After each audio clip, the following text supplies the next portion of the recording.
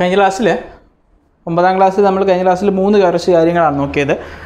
Heat budget എന്താണെന്ന് നോക്കി, പിന്നീട് ടെമ്പറേച്ചർ എന്താണെന്ന് നോക്കി, ടെമ്പറേച്ചറിൻ്റെ ഫാക്ടേഴ്സ് എന്തൊക്കെയാണെന്ന് നോക്കി, പിന്നെ ഹ്യൂമിഡിറ്റി എന്താണ്, അതുപോലെ അബ്സല്യൂട്ട് ഹ്യൂമിഡിറ്റി, റിലേറ്റീവ് ഹ്യൂമിഡിറ്റി, കേവല ആർദ്രത, ആപേക്ഷിക ആർദ്രത. അപ്പോൾ ഇത്രയാണ്. വളരെ ചാപ്റ്റർ നമ്മൾ തുടങ്ങി വെച്ചതേ ഉള്ളൂ. ഭയങ്കര വലിയൊരു ചാപ്റ്ററാണ് കേട്ടോ. 9ാമത്തെ ചാപ്റ്റർ എന്ന് പറഞ്ഞാൽ സൺ ദ അൾട്ടിമേറ്റ് സോഴ്സ് എന്നായിരുന്നു ആ ചാപ്റ്ററിൻ്റെ പേര്. അപ്പോൾ സൂര്യനെ കുറിച്ചിട്ട് വളരെ വിശദമായിട്ട് സൂര്യനെ കൊണ്ട് ഭൂമിയിലുണ്ടാവുന്ന വ്യത്യസ്ത, അല്ലെങ്കിൽ സൂര്യൻ മാത്രമല്ല കേട്ടോ, അതിനകത്ത് ഇപ്പോൾ അറ്റ്മോസ്ഫിയറിനെ കുറിച്ച്, അറ്റ്മോസ്ഫിയറിലുണ്ടാകുന്ന ഫിനോമിനസിനെ കുറിച്ചൊക്കെ പഠിക്കുന്നുണ്ട്. ഏറ്റവും പ്രധാനപ്പെട്ട ഫിനോമിനായിട്ടുള്ള, നമുക്ക് ഭൂമിക്ക് ഏറ്റവും സഹായകരമായിട്ടുള്ള റെയിൻഫാളിനെ കുറിച്ച്, റെയിൻഫാളിൻ്റെ ടൈപ്സിനെ കുറിച്ചും പറഞ്ഞുകൊണ്ടാണ് ആ ചാപ്റ്റർ തീരുന്നത്. അപ്പോൾ ഹീറ്റ് ബഡ്ജറ്റ് എന്താണ് നമ്മൾ കഴിഞ്ഞ ക്ലാസ്സിൽ പഠിച്ചു. അത് വളരെ വിശദമായിട്ട് നമ്മൾ പഠിച്ചു. ഹീറ്റ് ബഡ്ജറ്റ് എന്താണ് 100 യൂണിറ്റ് സോളാർ എനർജി ഭൂമിയുടെ എർത്ത് അറ്റ്മോസ്ഫിയറിലേക്ക് വരുന്നു. അത് പിന്നീട് അതിന് സംഭവിക്കുന്ന കാര്യങ്ങളൊക്കെ നമ്മൾ കഴിഞ്ഞ ക്ലാസ് പഠിച്ചതാണ്, 1ാമത്തെ പാർട്ടിൽ പഠിച്ചതാണ്. ഇന്ന് നമ്മൾ നോക്കാൻ പോകുന്നത് various processes helps in the heating of atmosphere and earth surface. ഭൂമിയുടെ ഉപരിതലവും അന്തരീക്ഷവും ചൂടാകാൻ ഉപയോഗിക്കുന്ന, അല്ലെങ്കിൽ നമ്മൾ ഉപയോഗിക്കുന്ന എന്താണ്, എർത്ത് ആൻഡ് ഇറ്റ്സ് അറ്റ്മോസ്ഫിയറിൽ നടക്കുന്ന വ്യത്യസ്ത പ്രക്രിയകൾ, ഭൂമിയുടെ ഉപരിതലവും ഭൂമിയുടെ അന്തരീക്ഷവും ചൂടാക്കാൻ ഭൂമിയിൽ നടക്കുന്ന വ്യത്യസ്ത പ്രോസസ്സുകൾ, പ്രക്രിയകൾ, which are the various processes helps in the transferring of heat through out earth surface and the atmosphere. അപ്പോൾ അറ്റ്മോസ്ഫിയറിലും എർത്ത് സർഫസിലും വ്യത്യസ്തമായ പ്രോസസ്സുകൾ, എന്തൊക്കെ വ്യത്യസ്തമായ പ്രോസസ്സുകൾ കൊണ്ടാണ് ഹീറ്റ് ട്രാൻസ്ഫറിങ്, ചൂട് അങ്ങോട്ടും ഇങ്ങോട്ടും എന്ത് ചെയ്യുക, സഞ്ചരിക്കുക. ഈ ഒരു മുഴുവൻ ആയിട്ടും 5 പ്രോസസ്സുകളാണ് പഠിക്കാനുള്ളത്. 1ാമത്തെ പ്രോസസ്സ് ഞാൻ പറയുകയാണ്, നോക്കാം. 1ാമത്തെ പ്രോസസ്സ് കേട്ടിരിക്കുക, കണ്ടക്ഷൻ അല്ലെങ്കിൽ താപചാലനം. അപ്പോൾ കണ്ടക്ഷൻ എന്താണെന്ന് വെച്ച് നോക്കാം. ഇത് ഭൂമിയാണ്, എർത്ത് സർഫസ് ആണ്. ഇത് എർത്ത് സർഫസ് ആണെങ്കിൽ ഇത് ഭൂമിയുടെ തൊട്ടടുത്ത് കിടക്കുന്ന അന്തരീക്ഷ പാളിയാണ്. നിങ്ങൾ 8ാം ക്ലാസ്സിൽ പഠിച്ചിട്ടുണ്ടാവും. 8ാം ക്ലാസ്സിൽ അറ്റ്മോസ്ഫിയറിൻ്റെ വ്യത്യസ്ത ലെയേഴ്സിനെ കുറിച്ച് പഠിച്ചിട്ടുണ്ട്, വ്യത്യസ്ത പാളികളെ കുറിച്ച്. Troposphere, stratosphere, thermosphere, ionosphere, mesosphere, thermosphere.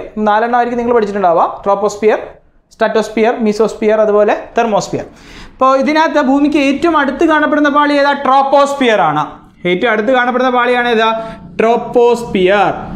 അപ്പോൾ ഈ ട്രോപ്പോസ്ഫിയറിലേക്ക് നോക്കാം, ഏറ്റവും അടുത്ത് കാണപ്പെടുന്ന പാളിയാണ് ട്രോപ്പോസ്ഫിയർ. ഈ ട്രോപ്പോസ്ഫിയറിലേക്ക് ഭൂമിയിൽ നിന്നും, ഭൂമിയുടെ ഉപരിതലത്തിൽ നിന്നും ചൂട് എത്തുന്ന പ്രോസസ്സിനെയാണ് നമ്മൾ എന്ത് വിളിക്കുക? Conduction. Heating of the layer of the atmosphere closest to the earth surface. ഭൂമിയുടെ ഉപരിതലത്തിന് ഏറ്റവും അടുത്ത് കാണപ്പെടുന്ന അന്തരീക്ഷ പാളിയെ ചൂടാക്കുന്ന പ്രക്രിയയെ താപചാലനം എന്ന് വിളിക്കുന്നു. നോക്കാം, the process of heating the layer of the atmosphere closest to the earth surface. മനസ്സിലായില്ല? The layer of the atmosphere, the process of heating of the layer of the atmosphere closest to the earth surface. ഭൂമിയുടെ ഉപരിതലത്തിനടുത്തു സ്ഥിതി ചെയ്യുന്ന അന്തരീക്ഷ പാളിയെ ചൂട് പിടിപ്പിക്കുന്ന പ്രക്രിയയെ താപചാലനം എന്ന് വിളിക്കുന്നു, അല്ലെങ്കിൽ കണ്ടക്ഷൻ എന്ന് വിളിക്കുന്നു. ഇതാണ് 1ാമത്തെ പ്രോസസ്സ്. നോക്കാം, 2ാമത്തെ പ്രോസസ്സ് നോക്കാം. 2ാമത്തെ പ്രോസസ്സാണ് കൺവെക്ഷൻ. 2ാമത്തെ പ്രോസസ്സാണ് എന്താ? 2ാമത്തെ പ്രോസസ്സ് കൺവെക്ഷൻ. 2ാമത്തെ പ്രോസസ്സാണ് എന്താ? കൺവെക്ഷൻ, അല്ലെങ്കിൽ മലയാളത്തിൽ നമ്മൾ അതിനെ വിളിക്കും സംവഹനം. കൺവെക്ഷൻ അല്ലെങ്കിൽ സംവഹനം. നോക്കാം, വേറൊന്നുമില്ല. ഇപ്പോൾ നമ്മൾ ഒരു വീട്ടിലൊക്കെ നമ്മൾ വെള്ളമൊക്കെ ചൂടാക്കിയതിന് ശേഷം അടപ്പ് തുറക്കുമ്പോഴത്തേക്കും നീരാവി അല്ലെങ്കിൽ ഗ്യാഷ്യസ് സ്റ്റേജിൽ ഇങ്ങനെ മുകളിലേക്ക് പോകുന്നതാണ് അല്ലേ? ചൂടടിച്ച് വായു ഇങ്ങനെ മുകളിലോട്ട് പോകുന്നതാണ്. ആ ഒരു പ്രോസസ്സിനെയാണ് നമ്മളെന്ത് വിളിക്കുക? കൺവെക്ഷൻ അല്ലെങ്കിൽ സംവഹനം എന്ന് വിളിക്കുന്നതാണ്. Heat air എക്സ്പാൻസസ് and rises up. നമുക്ക് ആ ചൂടായി വായു എന്ത് ചെയ്യുന്നു? മുകളിലേക്ക് ഉയർന്ന് പൊങ്ങുന്നു. Heat air എക്സ്പാൻസസ് and rises up. ചൂടായി വായു മുകളിലേക്ക്, എർത്ത് സർഫസിൽ നിന്നും വായു ചൂടായി എന്ത് ചെയ്യുന്നു? ഇങ്ങനെ വ്യത്യസ്ത പോർഷനുകളിലേക്ക് ഉയർന്നു പൊങ്ങുന്നതിനെയാണ് എന്ത് വിളിക്കുക? കൺവെക്ഷൻ. ഹീറ്റ് എയർ എക്സ്പാൻഡ് ചെയ്യുന്നു, ചൂടുവായു വികസിച്ച, എക്സ്പാൻസ് ആൻഡ് റൈസസ് അപ്പ്, ചൂടുവായു വികസിച്ചു ഉയർന്നു പൊങ്ങുന്ന പ്രോസസ്സിനെയാണ് കൺവെക്ഷൻ എന്ന് വിളിക്കുക. അപ്പോൾ എന്താണ് സംവഹനം? എന്താണ് കൺവെക്ഷൻ? What is convection? നോക്കാം. എന്താണ് സംവഹനം? Heat, it is A process by which heat air എക്സ്പാൻസസ് and rises up. ചൂടുവായു ചൂടുപിടിച്ച്, നോക്കാം, വായു ചൂടുപിടിച്ച് വികസിച്ച് ഉയർന്നു പൊങ്ങുന്ന പ്രക്രിയയെ സംവഹനം എന്ന് വിളിക്കുന്നു. അതാണ് രണ്ടാമത്തെ പ്രോസസ്സ്. നോക്കാം മൂന്നാമത്തെ പ്രോസസ്സ് നോക്കാം. മൂന്നാമത്തെ പ്രോസസ്സ് നോക്കാം. മൂന്നാമത്തെ പ്രോസസ്സാണ് അഡ്വെക്ഷൻ. അഡ്വെക്ഷൻ അല്ലെങ്കിൽ അഭിവഹനം. അഭിവഹനം. അഡ്വെക്ഷൻ അല്ലെങ്കിൽ അഭിവഹനം എന്താന്ന് വെച്ച് കഴിഞ്ഞാൽ, അഭിവഹനം എന്ന് പറഞ്ഞാൽ നോക്കാം, അപ്പം കാറ്റ് എങ്ങനെയാ പോവുക? നോക്കാം, തിരശ്ചീനമായാണ് കാറ്റ് വീശുക, അല്ല ഇങ്ങനെയാണ് കാറ്റ് പോവുക. Horizontal movement of air is known as wind എന്നാണ് നമ്മൾ പറയാം. നോക്കാം, വായു തിരശ്ചീനമായി സഞ്ചരിക്കുന്നതിനെയാണ് നമ്മൾ കാറ്റെന്ന് വിളിക്കുക. കൊച്ചു ക്ലാസ്സുകൾ പഠിച്ചിട്ടുണ്ട്. സോ കാറ്റ് എന്ത് കൊണ്ടുപോകാം? കാറ്റിലൂടെ എന്ത് സഞ്ചരിക്കുന്നു? ചൂട് ഒരു പോർഷനിൽ നിന്നും മറ്റൊരു പോർഷനിലേക്ക് സഞ്ചരിക്കുന്നു. നമ്മൾ പറഞ്ഞായിരുന്നു, കഴിഞ്ഞ ക്ലാസ്സിൽ പറഞ്ഞില്ലേ? നമുക്ക് കഴിഞ്ഞ ക്ലാസ്സിലെ ഫാക്ടേഴ്സ് അഫക്റ്റിംഗ് ടെമ്പറേച്ചർ പഠിച്ചപ്പോൾ പറഞ്ഞില്ലേ, there are two types of winds, warm wind and cold wind. Warm wind എന്ന് പറയുമ്പോൾ എന്ത് ചെയ്യും? Warm wind which will increase the temperature. So അതേപോലെ ഇങ്ങനെ പലതരത്തിൽ warm വിൻഡുകളുണ്ട്. So wind can transfer heat from one place to another. അപ്പോൾ advection എന്ന് പറഞ്ഞാൽ ഇത്രയേ ഉള്ളൂ. Horizontal transferring of heat from one place to another through wind. കാറ്റിൻ്റെ സഹായത്തോടുകൂടി ചൂട് ഒരു സ്ഥലത്ത് നിന്നും മറ്റൊരു സ്ഥലത്തേക്ക് തിരശ്ചീനമായി സഞ്ചരിക്കുന്നതിനെ അഡ്വെക്ഷൻ അല്ലെങ്കിൽ അഭിവഹനം എന്ന് വിളിക്കുന്നു. ഓർത്തു വെക്കേണ്ട കാര്യം, ഹൊറിസോണ്ടൽ എന്നാണ് അർത്ഥം. ഹൊറിസോണ്ടൽ അല്ലെങ്കിൽ തിരശ്ചീനം. ഹൊറിസോണ്ടൽ അല്ലെങ്കിൽ തിരശ്ചീനം. നോക്കാം, അഡ്വെക്ഷൻ എന്ന് പറഞ്ഞാൽ എന്താണ്? Advection, what is advection? The horizontal movement of heat. നോക്കാം, horizontal movement of heat from one place to another with the help of അല്ലെങ്കിൽ ത്രൂ വിൻഡ്. കാറ്റിന്റെ സഹായത്തോടു കൂടി ചൂട് ഒരു സ്ഥലത്ത് നിന്ന് മറ്റൊരു പ്രദേശത്തേക്ക് തിരശ്ചീനമായി സഞ്ചരിക്കുന്നു. ആ പ്രോസസ്സിനെ അല്ലെങ്കിൽ ആ പ്രക്രിയയെ അഭിവഹനം അല്ലെങ്കിൽ അഡ്വെക്ഷൻ എന്ന് വിളിക്കുന്നു. നോക്കാം, നാലാമത്തെ പ്രോസസ്സ്. മൂന്ന് പ്രോസസ്സായി. Conduction താപചാലനം, convection സംവഹനം, advection അഭിവഹനം. അടുത്ത നോക്കാം, അടുത്ത നാലാമത്തെ പ്രോസസ്സിന്റെ പേരാണ് സോളാർ ഇൻസുലേഷൻ അല്ലെങ്കിൽ സൗരവികരണം. സോളാർ ഇൻസുലേഷൻ നമ്മൾ കഴിഞ്ഞ ക്ലാസ് പറഞ്ഞിരുന്നു. എന്താണ്? Solar energy in the form of short waves reaching the earth. ഹ്രസ്വതരംഗങ്ങളായി സൂര്യരശ്മികൾ ഭൂമിയിലേക്ക് എത്തുന്നതിനെയാണ് നമ്മൾ സോളാർ ഇൻസുലേഷൻ എന്ന് വിളിക്കുക. അതാണ് നാലാമത്തെ പ്രോസസ്സ്. അഞ്ചാമത്തെ പ്രോസസ്സ് കഴിഞ്ഞ ക്ലാസ്സിൽ പറഞ്ഞാണ് ടെറസ്ട്രിയൽ റേഡിയേഷൻ അല്ലെങ്കിൽ ഭൗമവികരണം. നോക്കാം, അത് റീറേഡിയേഷൻ അല്ലെങ്കിൽ ഭൂമി തിരിച്ച് എന്ത് ചെയ്യുന്നു? എനർജി അല്ലെങ്കിൽ വികരണം ചെയ്യുന്നു. റീറേഡിയേഷൻ of energy in the form of long waves. ദീർഘതരംഗങ്ങളായി ഭൗമോപരിതലത്തിൽ നിന്നും പോകുന്ന രശ്മികളെയാണ് നമ്മൾ എന്ത് വിളിക്കുന്നത്? ലോങ് വേവ്സ് അല്ലെങ്കിൽ ടെറസ്ട്രിയൽ റേഡിയേഷൻ. നമ്മൾ കഴിഞ്ഞ ക്ലാസ്സിൽ പഠിച്ചതാണ് സോളാർ ഇൻസുലേഷൻ, ടെറസ്ട്രിയൽ റേഡിയേഷൻ എന്താണ്. അപ്പോൾ മുഴുവൻ 5 പ്രോസസ്സുകളാണ് ഹീറ്റ് ട്രാൻസ്ഫർ ചെയ്യാൻ സഹായിക്കുന്നത്. ചോദിക്കും, which are the various processes helps in the transferring of heat around earth and it's atmosphere. ഭൂമിയുടെയും ഭൗമോപരിതലത്തിൻ്റെയും അന്തരീക്ഷത്തിലും ചൂട് വ്യാപിപ്പിക്കാൻ സഹായിക്കുന്ന വിവിധ പ്രക്രിയകൾ ഏതൊക്കെയാണ് എന്ന് ചോദിക്കാം. അപ്പോൾ ഒന്നാമത് പറഞ്ഞ എന്താണ്? Conduction താപചാലനം. 2 convection സംവഹനം, 3 advection അഭിവഹനം, 4 solar insulation സൗരവികരണം, 5 terrestrial radiation ഭൗമവികരണം. ഈ 5 പ്രക്രിയകൾ പഠിക്കുക.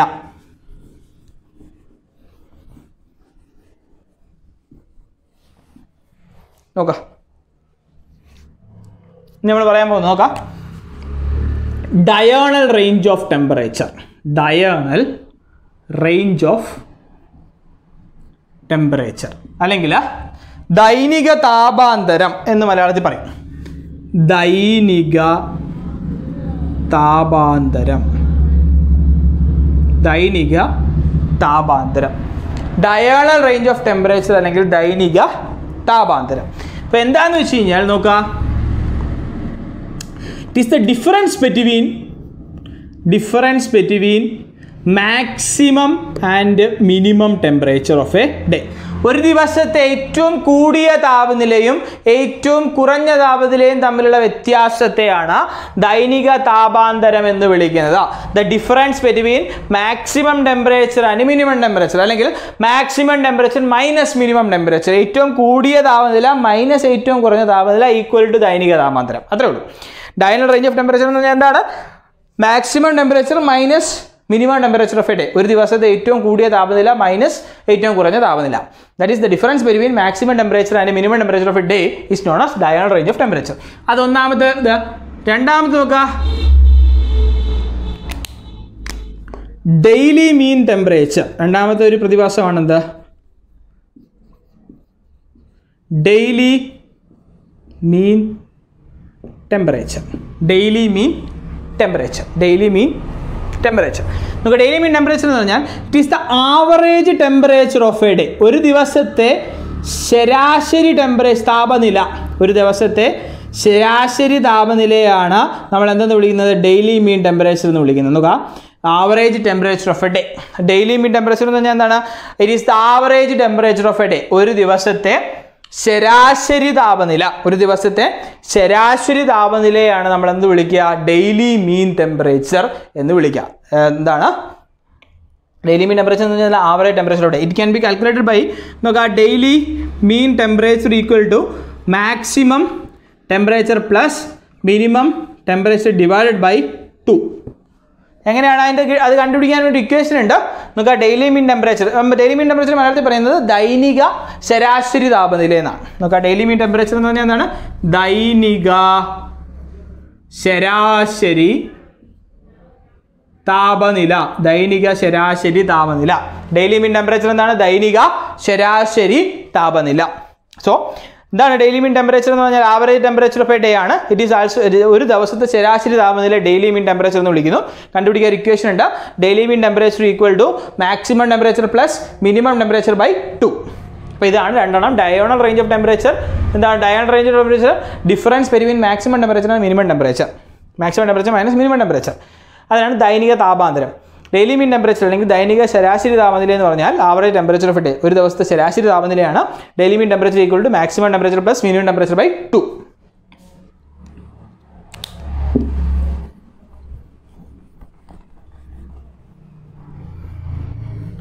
നോക്കാം, അടുത്ത പോർഷൻ പോവാണ്. നോക്കാം,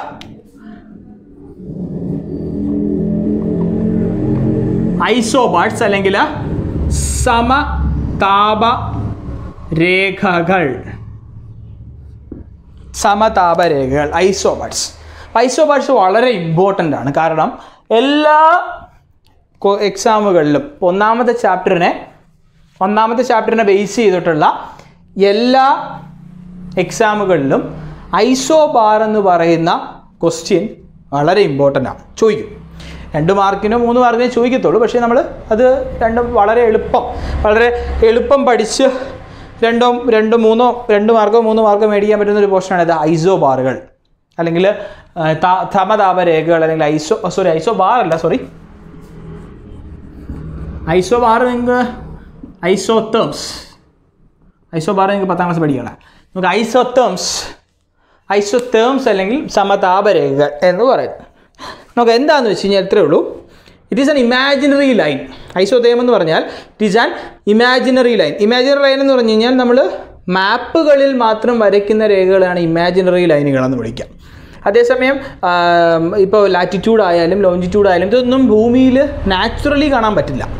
there imaginary lines drawn on മാപ്പ്. ഇപ്പോൾ ജോഗ്രാഫേഴ്സോ അല്ലെങ്കിൽ കാർട്ടോഗ്രാഫേഴ്സ്, ജിയോളജിസ്റ്റ് ഇങ്ങനെയൊക്കെയുള്ള ആൾക്കാർ ഭൂമിയിൽ വ്യത്യസ്തമായിട്ടുള്ള മെക്കാനിസംസ് നടത്തുവാൻ വേണ്ടിയിട്ട് മാപ്പുകളിലോ അല്ലെങ്കിൽ മാപ്പ് ചാർട്ടുകളിലോ സൃഷ്ടിച്ചു വെച്ചിരിക്കുന്ന ലൈനുകളാണ് ഈ ഐസോബാറുകൾ, ലാറ്റിറ്റ്യൂഡ്സ്, ലോഞ്ചിറ്റ്യൂഡ്സ് എന്നൊക്കെ പറയുന്നത്. അതേസമയം ഇത് നാച്ചുറൽ വിസിബിൾ അല്ല. അതുകൊണ്ട് നമ്മൾ ഇത്തരം ലൈനുകൾ എന്ത് വിളിക്കും? Imaginary line. സോ ഐസോബാറും അതേപോലെ ഒരു ലൈനാണ്. നമ്മൾ മാപ്പുകളിൽ മാത്രം കാണപ്പെടുന്ന ഒരു ലൈനാണ് ഇത് ഐസോബാറുകൾ എന്ന് പറയാം. ഐസോബാറുകളും ഐസോതേംസൊക്കെ. സോ നമ്മളിവിടെ പഠിക്കുന്ന ഐസോതേംസ് എന്താണ്? ഒരു imaginary line. So isotherms R imaginary lines. അത് എന്ത് രേഖയാണ്? സാങ്കല്പിക രേഖകൾ.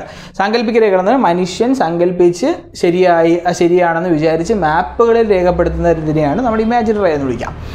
സോ അത് വിടുക, അതിന് വിശദമായിട്ട് പഠിക്കൊന്നും വേണ്ട.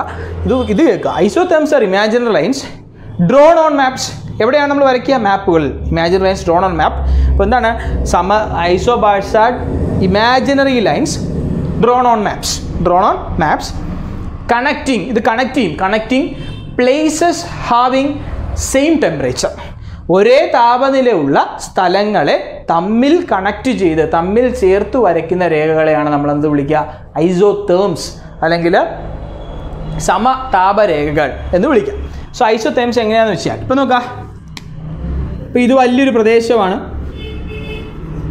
ഇപ്പോൾ ഇവിടെ എ എന്ന് പറയുന്ന സ്ഥലത്ത് ടെമ്പറേച്ചർ 23 ഡിഗ്രി സെൽഷ്യസ്, ബി എന്ന് പറയുന്ന സ്ഥലത്ത് ടെമ്പറേച്ചർ 40 ഡിഗ്രി സെൽഷ്യസ്, സി എന്ന് പറയുന്ന സ്ഥലത്ത് ടെമ്പറേച്ചർ 23 ഡിഗ്രി സെൽഷ്യസ്, ഡി എന്ന് പറയുന്ന സ്ഥലത്ത് ടെമ്പറേച്ചർ 23 ഡിഗ്രി സെൽഷ്യസ്, ഇ എന്ന് പറയുന്ന സ്ഥലത്ത് ടെമ്പറേച്ചർ 24 ഡിഗ്രി സെൽഷ്യസ്, എഫ് എന്ന് പറയുന്ന സ്ഥലത്ത് ടെമ്പറേച്ചർ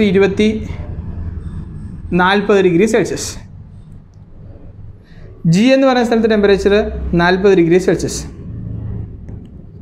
എച്ച് എന്ന് പറയുന്ന സ്ഥലത്ത് ടെമ്പറേച്ചർ 40 ഡിഗ്രി സെൽഷ്യസ്. ഇങ്ങനെ ഒരു പ്രദേശത്തെ വിവിധ സ്ഥലങ്ങളും വിവിധ ടെമ്പറേച്ചറുകളും കൊടുത്തിട്ടുണ്ട്. എ കൊടുത്തിട്ടുണ്ട്, B, C, D, E, F, G, H. ഇങ്ങനെ 5 സ്ഥലത്ത് എച്ച് ഇത്രയും പ്രദേശങ്ങളിലെ സ്ഥലപ്പേരും അതുപോലെ ടെമ്പറേച്ചറും കൊടുത്തിട്ടുണ്ട്. ഇവിടെ നോക്കുക, സെയിം ടെമ്പറേച്ചറുള്ള ഏതൊക്കെ പ്രദേശങ്ങളാണ്? എ 23 ഡിഗ്രി സെൽഷ്യസ് സെയിം ആണ്, സി 23 ഡിഗ്രി സെൽഷ്യസ് സെയിം ആണ്, ഡി 23 ഡിഗ്രി സെൽഷ്യസ് സെയിം ആണ്. അപ്പോൾ ഈ 3 ഡിഗ്രി സെൽഷ്യസുകളിലെയും നോക്കുക 23 ആണ്, ഡി 23 ആണ്, സി 23 ആണ്. സോ അപ്പം നോക്കാം, ഇവിടെ നോക്കി കഴിഞ്ഞാൽ എ 23 ഡിഗ്രി, ഡി 23 ഡിഗ്രിയാണ്, സി 23 ഡിഗ്രി സെൽഷ്യസ് ആണ്. അപ്പോൾ ഇവിടെ 3 പ്രദേശങ്ങളിൽ ഒരേ ടെമ്പറേച്ചർ, സെയിം ടെമ്പറേച്ചറാണ്. അങ്ങനെയാണ് നമ്മൾ എ ഡിയുമായും ഡി എ സിയുമായും കണക്ട് ചെയ്തൊരു ലൈൻ വരയ്ക്കുകയാണെങ്കിൽ നോക്കുക, ഇങ്ങനെ കണക്ട് ചെയ്തൊരു ലൈൻ വരയ്ക്കുകയാണെങ്കിൽ ഇതെന്താണ്? എ നോക്കുക, line A D C is an ഐസോതേം. എന്താണ്? ഐസോതേമാണ്. മനസ്സിലായോ?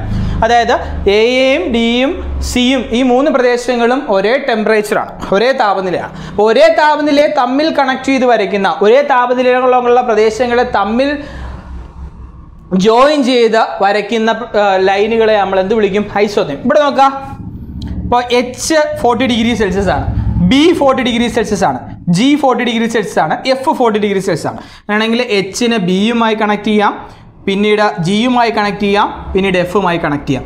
അങ്ങനെയാണെങ്കിൽ line H, B, G, F എന്താണ്? It is also an ഐസോതേം. അതും എന്താണ്? ഒരു സമതാപരേഖയാണ്. കാരണം ഇവിടെ 40 ഡിഗ്രി, ഇവിടെ ബി 40, ഇവിടെ ജി 40, ഇവിടെ എഫ് 40. മനസ്സിലായല്ലോ? അപ്പോൾ ഇങ്ങനെയാണ് നമ്മൾ എന്ത് ചെയ്യുക? ഇതിനെയാണ് നമ്മൾ എന്ത് വിളിക്കുക? ഐസോതേംസ് എന്ന് വിളിക്കുക, അല്ലെങ്കിൽ സമതാപരേഖകളെന്ന് വിളിക്കാം. അപ്പോൾ അത് പക്ഷേ ഐസോതേമുകൾ നിർമ്മിക്കുന്നത് ഇങ്ങനെയല്ല, അതിന് വ്യത്യസ്തമായിട്ടുള്ള പ്രോസസ്സുകളുണ്ട് മാപ്പിൽ. പക്ഷേ നിങ്ങൾക്ക് മനസ്സിലാവാൻ വേണ്ടിയിട്ടാണ് ഞാനിപ്പോൾ വളരെ സിമ്പിളായിട്ട് ഇങ്ങനെ പറഞ്ഞു തന്നത്. സോ പ്ലേസസ് വിച്ച് നോക്കുക, the imaginary lines connecting places having same temperature R known as isotherms. സമതാപരേഖകൾ എന്താണ്? ഒരേ താപനിലയുള്ള പ്രദേശങ്ങളെ തമ്മിൽ ചേർത്ത് വരയ്ക്കുന്ന രേഖകളെ നമ്മൾ സമതാപരേഖകളെന്ന് വിളിക്കുന്നു. ഇനി വേറൊരു ടൈം കൂടെ ഉണ്ട്, നോക്കുക, തെർമൽ ഇക്വേറ്റർ. അതുകൂടെ കേട്ടിരിക്കുക. അതെന്താണ്? അതുകൂടെ നോക്കുക. തെർമൽ ഇക്വേറ്റർ അല്ലെങ്കിൽ മലയാളത്തിൽ താപ മധ്യരേഖ അല്ലെങ്കിൽ താപീയ മധ്യരേഖ എന്നൊക്കെ വിളിക്കും. താപീയ മധ്യരേഖ. അപ്പോൾ എന്താണെന്ന് വെച്ച് കഴിഞ്ഞാൽ ഇപ്പോൾ ഇതിനകത്ത് നോക്കിയേ, ഈ ഒരു പ്രദേശത്ത്, ഈ ഒരു വലിയ പ്രദേശത്ത് ഒരു രണ്ട് ഐസോതേമുകൾ, രണ്ട് താപ സമതാപ രേഖകളുണ്ട്. എ ഡി സി ഒരു സമതാപ രേഖയാണ്. എന്തിൻ്റെയാണ്? 23 ഡിഗ്രി സെൽഷ്യസിൻ്റെ സമതാപ രേഖയാണ്. ഇവിടെ വേറൊരെണ്ണമുണ്ട് HBGF. ഇതൊരു സമതാപ രേഖ അല്ലെങ്കിൽ ഐസോതേമാണ്. എന്തിൻ്റെയാണ്? 40 degree സെൽഷ്യസിൻ്റെ ഐസോബാറാണ്. H40, B40, G40, F40. ഇവിടെ രണ്ട് ഐസോതേമുകളുണ്ട്, രണ്ട് സമതാപ രേഖകളുണ്ട് അല്ലേ. ഒന്ന് 23 ഡിഗ്രി സെൽഷ്യസിൻ്റെ ഉണ്ട്, ഒന്ന് 40 ഡിഗ്രി സെൽഷ്യസിൻ്റെ ഉണ്ട്. ഇതിനകത്ത് ഏറ്റവും കൂടുതൽ ടെമ്പറേച്ചറുള്ള എന്തിൻ്റെയാണ്? ഏത് സമതാപ രേഖയാണ്? HBGF എന്ന് പറയുന്ന സമതാപ രേഖ അല്ലെങ്കിൽ ഐസോതേമാണ് എന്താ ഇവിടെ ഏറ്റവും വലുത്. എന്തിലാണ്? ടെമ്പറേച്ചറിൽ. മറ്റേ 23 40. അങ്ങനെ ഹൈ ടെമ്പറേച്ചർ ഉള്ള ഐസോതേമുകളെയാണ് നമ്മൾ എന്ത് വിളിക്കുന്നത്? തെർമൽ ഇക്വേറ്റർ എന്ന് വിളിക്കുന്നത്. നോക്കുക, lines connected with the isotherms of high temperature are known as thermal equator. Isotherms of high temperature. Isotherms of high temperature. ഉയർന്ന താപനിലയുള്ള സമതാപ രേഖകൾ തമ്മിൽ ചേരുമ്പോൾ എന്ത് കിട്ടുന്നു? തെർമൽ ഇക്വേറ്റർ അല്ലെങ്കിൽ താപീയ മധ്യരേഖ ലഭിക്കുന്നു. അത് അത്ര ഇമ്പോർട്ടൻ്റ് ഒന്നുമില്ല തെർമൽ ഇക്വേറ്റർ, അറിഞ്ഞിരിക്കുക. പക്ഷേ എന്താണ്? ഐസോതേം പഠിച്ചു വെച്ചിരിക്കുക. ഐസോതേം ഉറപ്പായിട്ടും എക്സാമിന് ചോദിക്കും. What is ഐസോതേം, what are the features of ഐസോതേം. നിങ്ങളുടെ ടെക്സ്റ്റിൽ ഒരു മാപ്പ് ഉണ്ട്. ആ മാപ്പ് നോക്കിക്കഴിഞ്ഞാൽ ഒരു വേൾഡ് മാപ്പാണ്. ആ വേൾഡ് മാപ്പ് നോക്കുമ്പോൾ രണ്ട് ഹെമിസ്ഫിയർ, ഭൂമിയുടെ രണ്ട് ഹെമിസ്ഫിയറിൽ നമുക്ക് ആ വേൾഡ് മാപ്പ് നോക്കാം. ആ വേൾഡ് മാപ്പ് ഇങ്ങനെ വേൾഡ് മാപ്പ് നോക്കുമ്പോൾ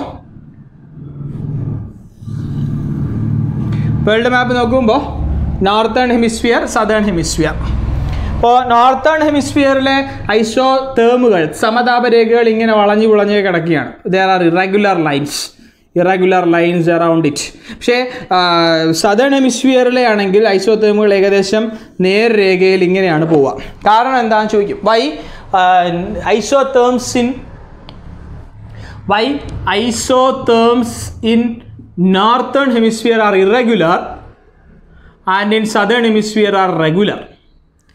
ചോദിക്കും വൈ. കാരണം എന്താണെന്നറിയാമോ? കാരണം ഇത്രയേ ഉള്ളൂ.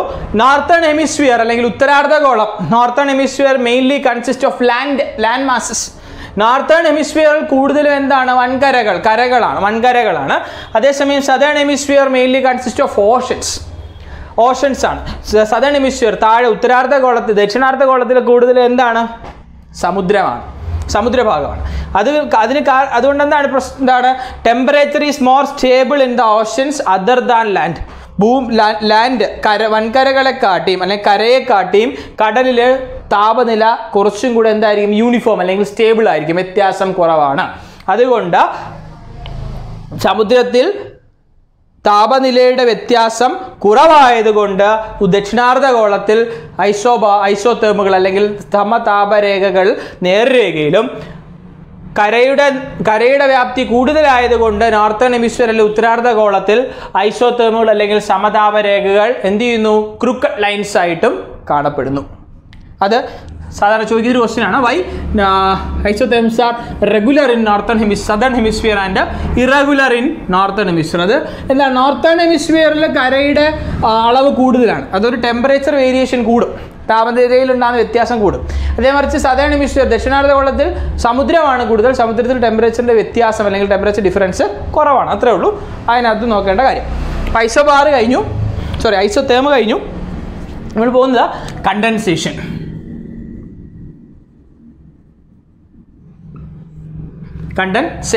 അല്ലെങ്കിൽ മലയാളത്തിൽ നമ്മൾ കഴിഞ്ഞ ക്ലാസ്സിൽ എന്താണ് കണ്ടൻസേഷൻ നോക്കിയായിരുന്നു? കനീകരണം.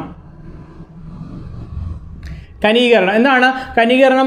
Changing of water vapour into water droplets. നീരാവി ജലഗണങ്ങളായി മാറുന്ന പ്രക്രിയയാണ് കണ്ടൻസേഷൻ എന്ന് വിളിക്കുക. കണ്ടൻസേഷൻ സ്റ്റാർട്ട് ചെയ്യുന്ന ടെമ്പറേച്ചർ നമ്മൾ കഴിഞ്ഞ ക്ലാസ്സിൽ പറഞ്ഞ എന്താണ്? ഡ്യൂ പോയിന്റ് അല്ലെങ്കിൽ തുഷാരാങ്കം. Temperature at which condensation starts. Temperature at which condensation starts. Condensation ആയാലും ഘനീകരണം തുടങ്ങുന്ന ആ ഒരു താപനിലയെ വിളിക്കുന്ന പേരാണ് എന്താ? ഡ്യൂ പോയിന്റ് അല്ലെങ്കിൽ തുഷാരാങ്കം. എന്താണ് പ്രോസസ് ഓഫ് കണ്ടൻസേഷൻ എന്ന് പറഞ്ഞാൽ എന്താണ്? Water vapour changes in to water droplets. നീരാവി ചെറിയ ജലകണങ്ങൾ അല്ലെങ്കിൽ ചെറിയ ജലകണങ്ങൾ ജലത്തുള്ളികളായി മാറുന്ന പ്രക്രിയയാണ് നമ്മൾ കണ്ടൻസേഷൻ വിളിക്കുക. കണ്ടൻസേഷൻ തുടങ്ങുന്ന താപനില അല്ലെങ്കിൽ കണ്ടൻസേഷൻ ഘനീകരണം തുടങ്ങുന്ന താപനില അല്ലെങ്കിൽ കണ്ടൻസേഷൻ സ്റ്റാർട്ട് ചെയ്യുന്ന ടെമ്പറേച്ചർ നമ്മൾ ഡ്യൂ പോയിന്റ് അല്ലെങ്കിൽ തുഷാരാങ്കം എന്നാ വിളിക്കും. സോ ഇനി നമ്മൾ നോക്കാം, ഈ ചാപ്റ്ററിൽ നിങ്ങൾക്ക് പഠിക്കാനുള്ളത് വാട്ട് ഈസ് കണ്ടൻസേഷൻ എന്ന് എക്സാമിൽ ചോദിക്കില്ല. What are the various types അല്ലെങ്കിൽ forms, what are the various forms of condensation, ഘനീകരണത്തിൻ്റെ വ്യത്യസ്ത അവസ്ഥകൾ ഏതൊക്കെയാണ് അല്ലെങ്കിൽ വ്യത്യസ്ത അവസ്ഥകൾ ഏതൊക്കെയാണെന്ന് ചോദിക്കും. സോ ഫോംസ് ഓഫ് കണ്ടൻസേഷൻ അതാണ് പ്രധാനമായിട്ടും പഠിക്കാനുള്ളത്. Forms of condensation. Forms of condensation. ഒന്നാമത്തെ ഫോമാണ് ഡ്യൂ എന്ന് പറയും. തുഷാരം, ഡ്യൂ. സോ ഡ്യൂ എന്താണെന്ന് വെച്ച് കഴിഞ്ഞാൽ തുഷാരം അല്ലെങ്കിൽ എന്താണെന്ന് പറഞ്ഞു കഴിഞ്ഞാൽ വേറെ ഒന്നുമില്ല. നമ്മളിപ്പോൾ രാവിലെയൊക്കെ എണീക്കുന്ന സമയം, രാവിലെ എണീറ്റ് പുറത്തേക്ക് ഇറങ്ങുമ്പോൾ ഇപ്പോൾ എന്താണ് നല്ല ഗ്രാസ് ലാൻഡുകളൊക്കെ ഉള്ള സ്ഥലങ്ങളിലൊക്കെ ചെല്ലുമ്പോൾ ഗ്രാസിൻ്റെയൊക്കെ അല്ലെങ്കിൽ ലീവ്സിൻ്റെയൊക്കെ ഇലകളുടെ അറ്റത്ത് ചെറിയ വാട്ടർ ഡ്രോപ്ലെറ്റ്സ് ഒക്കെ രാവിലെ 6 മണിക്കും 5 മണിക്കും 5 മണി 6 മണി 7 മണി സമയത്ത് സൂര്യൻ ഉദിച്ച് ശക്തിയാവുന്നതിന് മുമ്പ് വരെ ചെറിയ ഡ്രോപ്ലെറ്റ്സ് ഒക്കെ നമുക്ക് കാണാം. രാവിലെ 6 മണിക്കൊക്കെ നമുക്ക് കാണാം. ഇത് പറ്റി പിടിച്ചിരിക്കുന്നതാണ്. പോച്ചപ്പുറത്തൊക്കെ ഇങ്ങനെ പറ്റി ഗ്രാസ് ലാൻഡുകളൊക്കെ ഇങ്ങനെ ഇലയുടെ, അതിനെ വിളിക്കുന്ന ആ ഇലയുടെ അറ്റത്തിന് വിളിക്കുന്ന ബ്ലേഡ്സ് ഓഫ് ലീവ്സ് എന്നാണ്. ബ്ലേഡ്സ് ഓഫ് ലീവ്സ്, ഇലയുടെ അറ്റത്തൊക്കെ ഇങ്ങനെ പറ്റി പിടിച്ചിരിക്കുന്നത്. അതിനെയാണ് നമ്മൾ ഡ്യൂ എന്ന് വിളിക്കുക. അതാണ് നോക്കാം. Water drops found in the, നോക്കാം, water droplets found in the blades of leaves of grasses. ഗ്രാസസിൻ്റെ ലീവ്സിൻ്റെ ബ്ലേഡ്സിൽ കാണപ്പെടുന്ന വാട്ടർ ഡ്രോപ്ലെറ്റ്സിനെയാണ് ഡ്യൂ എന്ന് വിളിക്കുക. Y due? ഡ്യൂ ഉണ്ടാവുന്നതിന് കാരണം എന്താണെന്ന് അറിയാമോ? നോക്കുക, ഡ്യൂ ഉണ്ടാകുന്ന കാരണം എന്താണ്? കണ്ടൻസേഷൻ ആണ്. Condensation occurring. നോക്കുക, കണ്ടൻസേഷൻ എവിടെ നടക്കുന്നു നോക്കുക. Condensation occurring closest to the earth atmosphere, closest to the earth surface. ഭൂമിയുടെ ഉപരിതലത്തിന് തൊട്ടടുത്ത് വെച്ച് ഘനീകരണം നടക്കുമ്പോഴാണ് എന്തുണ്ടാവുന്നത്? ഡ്യൂ. അതായത് ഭൂമിയുടെ ഉപരിതലത്തിന് തൊട്ടടുത്ത് വെച്ച് കണ്ടൻസേഷൻ, അതായത് നീരാവി, രാത്രി സമയങ്ങളിൽ നീരാവി എന്ത് ചെയ്യുന്നു? തണുത്ത് ജലകണങ്ങളായി മാറും. ജലകണങ്ങളായി മാറി ഈ ജലകണങ്ങൾ എവിടെ താഴെ വന്ന് എവിടെ പറ്റി പിടിച്ചിരിക്കുന്നു? ഇലകളിൽ ചെടികളുടെയോ അല്ലെങ്കിൽ ഗ്രാസിൻ്റെയോ ഒക്കെ ഇലകളിൽ പറ്റി പിടിച്ചിരിക്കുന്നു. So Y due? Due is occur, due experience due to condensation occurring closest to the earth surface. ഭൂമിയുടെ ഉപരിതലത്തിന് അടുത്ത് വെച്ച് എന്ത് സംഭവിക്കുന്നു? ഘനീകരണം സംഭവിക്കുമ്പോഴാണ് എന്ത് ചെയ്യുന്നത്? രാവിലെ സമയങ്ങളിൽ ചെടികളുടെയോ അല്ലെങ്കിൽ ഗ്രാസുകളുടെയോ ഒക്കെ ലീഫുകളിൽ അല്ലെങ്കിൽ ഇലകളിൽ എന്ത് പറ്റി പിടിച്ചിരിക്കുന്നതായിട്ട് കാണുന്നത്? വാട്ടർ ഡ്രോപ്ലെറ്റ്സിലെ ജലകണങ്ങൾ പറ്റി പിടിച്ചിട്ടായിട്ട് കാണുന്നത്. അതിന് നമ്മൾ വിളിക്കുന്ന പേരാണ് ഡ്യൂ എന്ന് പറയുന്നത്. ചില പ്രദേശങ്ങളിലൊക്കെ ഇപ്പോൾ ഈ ഭയങ്കര എമൗണ്ട് ഓഫ് ഡ്യൂ ഒക്കെ നടക്കുമ്പോൾ രാവിലെ ആ ഡ്യൂ നടക്കുമ്പോൾ അത് എന്ത് ചെയ്യാം? ചില സ്ഥലങ്ങളിൽ എന്താണ് കുഴിയുള്ള സ്ഥലങ്ങളിലൊക്കെ വാട്ടർ ഡ്രോപ്സുകൾ കെട്ടി അതെന്ത് ചെയ്യാം? ഭയങ്കര വലിയ വാട്ടർ ബോഡി ആയിട്ട് മാറാം. അങ്ങനെ ഉണ്ടാവും. അതിനൊക്കെ ഡ്യൂ പോണ്ടുകൾ, ഡ്യൂ പോണ്ട്സ് എന്ന് വിളിക്കും. Due points can be used for അഗ്രികൾച്ചറിനൊക്കെ ചില സ്ഥലങ്ങൾ ഭയങ്കര ലാർജ് എമൗണ്ട് ഓഫ് ഡ്യൂസ് ഒക്കെ നടക്കുന്ന സ്ഥലം. അങ്ങനെ ഡ്യൂ പോണ്ടുകളൊക്കെ, ഡ്യൂ കുളങ്ങൾ അല്ലെങ്കിൽ ഡ്യൂ പോണ്ടുകളൊക്കെ ഉണ്ടാവാറ് ഉണ്ട്. ഇപ്പോൾ ഡ്യൂ അതാണ്.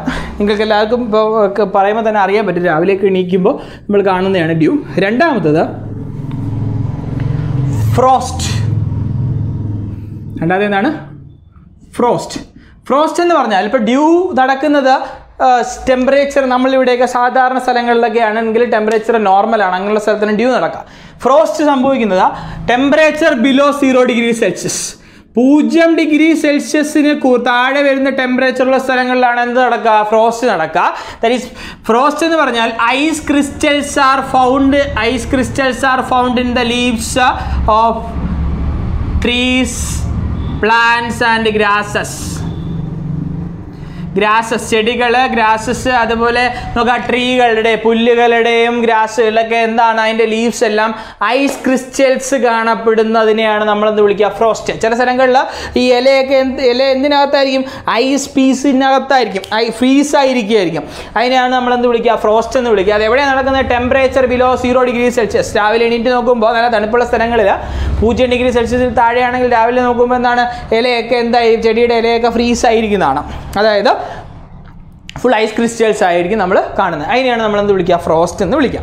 അപ്പോൾ ഒന്നാമത്തെ ഫോം ഓഫ് കണ്ടൻസേഷനകത്ത് വരുന്ന ഘനീകരണാവസ്ഥകളിൽ ഒന്നാമത്തത് ഡ്യൂ, തുഷാരം. രണ്ടാമത്തെ ഫ്രോസ്റ്റ്, ഫ്രോസ്റ്റിനെ മലയാളത്തിൽ ഹിമം എന്ന് വിളിക്കും, ഹിമം.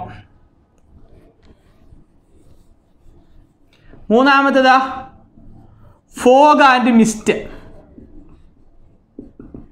Fog and mist. ഫോഗ് എന്ന് ഫോഗും മിസ്റ്റ് എന്ന് പറഞ്ഞാൽ മൂടൽ മഞ്ഞുകൾ എന്നാണ് മലയാളത്തിൽ അർത്ഥം, മൂടൽ മഞ്ഞുകൾ. അപ്പോൾ ഇതെങ്ങനെ സംഭവിക്കുന്നത് വെച്ച് കഴിഞ്ഞാൽ നോക്കാം. When condensation occur within fine dust particles. Okay, condensation occur within fine dust particles closest to the earth's surface. നോക്കാം കണ്ടൻസേഷൻ എങ്ങനെ ഉണ്ടാകുന്നു നോക്കാം. ഘനീകരണം എങ്ങനെ ഉണ്ടാകുന്നു? ഭൂമിയുടെ ഉപരിതലത്തിന് ചേർന്നുള്ള അന്തരീക്ഷ പാളിയിലുള്ള പൊടിപടലങ്ങളുമായി ചേർന്ന് ഘനീകരണം നടക്കുമ്പോൾ സംഭവിക്കുന്ന പ്രതിഭാസമാണ് ഇത് ഫോഗ് ആൻഡ് മിസ്റ്റ് അല്ലെങ്കിൽ മൂടൽ മഞ്ഞുകൾ എന്ന് പറയുന്നത്. നോക്കാം, condensation occurring within the fine dust particles closest to the earth surface. ഭൂമിയുടെ ഉപരിതലത്തിന് ചേർന്നുള്ള അന്തരീക്ഷ പാളികളിലുള്ള ചെറിയ പൊടിപടലങ്ങളിൽ, ഫൈൻ ഡസ്റ്റ് പാർട്ടിക്കിൾ, ചെറിയ പൊടിപടലങ്ങളിൽ ഘനീകരണം, കണ്ടൻസേഷൻ സംഭവിക്കുമ്പോഴാണ് എന്തുണ്ടാവുന്നത്? ഫോഗ് ആൻഡ് മിസ്റ്റ് ഉണ്ടാവുന്നത്. So we can divide fog and to. നോക്കുക, ഫോഗ് എന്ന് പറഞ്ഞാൽ കനത്ത മൂടൽമഞ്ഞ്. എന്താണ്? കനത്ത മൂടൽമഞ്ഞിനെയാണ് എന്തെന്ന് വിളിക്കുക? ഫോഗ് എന്ന് വിളിക്കുക. During fog the visibility is less than 1 kilometre. 1 കിലോമീറ്ററിൽ കുറച്ച് സ്ഥലം മാത്രമേ നമുക്ക് മൂടൽമഞ്ഞിനിടയിലൂടെ കാണാൻ കഴിയുന്നുള്ളെങ്കിൽ അതിനെയാണ് നമ്മൾ എന്ത് വിളിക്കുക? ഫോഗ് അല്ലെ കനത്ത മൂടൽമഞ്ഞ്. ഫോഗൊക്കെ ഉള്ള സമയത്ത് നമുക്ക് വണ്ടിയൊന്നും ഓടിക്കാൻ പറ്റില്ല, വലിയ പാടാണ്. കാരണം 1 കിലോമീറ്റർ ദൂരെയുള്ള പ്രദേശങ്ങൾ നമുക്ക്, അല്ലെങ്കിൽ 1 കിലോമീറ്റർ തൊട്ടടുത്തുള്ള സ്ഥലങ്ങൾ മാത്രമേ കാണാൻ പറ്റൂ. ദൂരെ എന്താ സംഭവിക്കുന്നത് അറിയാൻ പറ്റില്ല, മൊത്തം എന്താണ്? മഞ്ഞിങ്ങനെ മൂടി കിടക്കാണ്. So the visibility, if the visibility is less than 1 kilometre, if the visibility is less than 1 kilometer, if the visibility is less than 1 kilometer, it is known as fog. നോക്കാം, കാഴ്ച നോക്കാം, നമ്മളെ വിസിബിലിറ്റി എന്ന് പറയുന്നത് 1 കിലോമീറ്ററിൽ താഴെയാണെങ്കിൽ കനത്ത മൂടൽമഞ്ഞും. നോക്കാം, മിസ്റ്റ് അതിന് നേരെ opposite. If the visibility is more than 1 kilometre, it is called mist. If the visibility is more than 1 kilometer, it is called mist. Mist നേർത്ത മൂടൽമഞ്ഞ് എന്ന് മലയാളത്തിൽ പറയും. സോ ഫോഗ് എന്താണ്? If the visibility is less than 1 kilometre, 1 കിലോമീറ്ററിൽ താഴെ മാത്രം ദൂരമേ കാണാൻ സാധിക്കുന്നുണ്ടെങ്കിൽ അത് ഫോഗ് അല്ലെങ്കിൽ കനത്ത മൂടൽമഞ്ഞ്. If the visibility is more than 1 kilometre, 1 കിലോമീറ്ററിൽ കൂടുതൽ പ്രദേശം നമുക്ക് വ്യക്തമായി കാണാൻ കഴിയുന്നുണ്ടെങ്കിൽ ഇറ്റ് ഈസ് കാൾഡ് മിസ്റ്റ് അല്ലെങ്കിൽ നേർത്ത മൂടൽമഞ്ഞ്.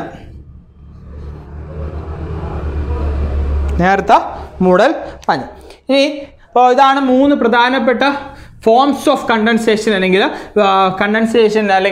ഘനീകരണത്തിൻ്റെ വ്യത്യസ്ത അവസ്ഥകൾ. 4ാമത് മനുഷ്യൻ മൂലം ഉണ്ടാകുന്നൊരു സാധനമുണ്ട്, ദാറ്റ് ഈസ് കാൾഡ് സ്മോഗ്. ഇതാണ് സ്മോഗ് എന്ന് പറയുന്നൊരു അവസ്ഥയുണ്ട്. സ്മോഗ് എന്ന് പറഞ്ഞു കഴിഞ്ഞാൽ when condensation occurs with industrial gas. ഇപ്പോൾ നമ്മൾ വ്യവസായങ്ങളിൽ നിന്നൊക്കെ വിടുന്ന ചിമ്മിനികളിൽ നിന്നും മുകളിലേക്ക് പോകുന്ന പൊല്യൂട്ടഡ് ആയിട്ടുള്ള ഗ്യാസുമായി ചേർന്ന് കണ്ടൻസേഷൻ സംഭവിക്കുമ്പോൾ ആണ് എന്തുണ്ടാവുക? സ്മോഗ് ഉണ്ടാവുക. കണ്ടൻസേഷൻ വിത്തിൻ ദ ഗ്യാസസ് അല്ലെങ്കിൽ നോക്കുക, condensation within the pollutions ഇമിറ്റഡ് from the ചിമ്മിനീസ് of industrial വ്യവസായങ്ങളിലുള്ള ചിമ്മിനികളിൽ നിന്നും പുറത്തു വിടുന്ന പൊല്യൂട്ടഡ് ഗ്യാസ് എന്ത് സംഭവിക്കുന്നു? കണ്ടൻസേഷൻ സംഭവിക്കുമ്പോഴാണ് എന്തുണ്ടാവുക? സ്മോഗ് ഉണ്ടാവുക. സ്മോഗ് ഉണ്ടായിക്കഴിഞ്ഞാൽ ചിലപ്പോൾ വിസിബിലിറ്റി കാണില്ല.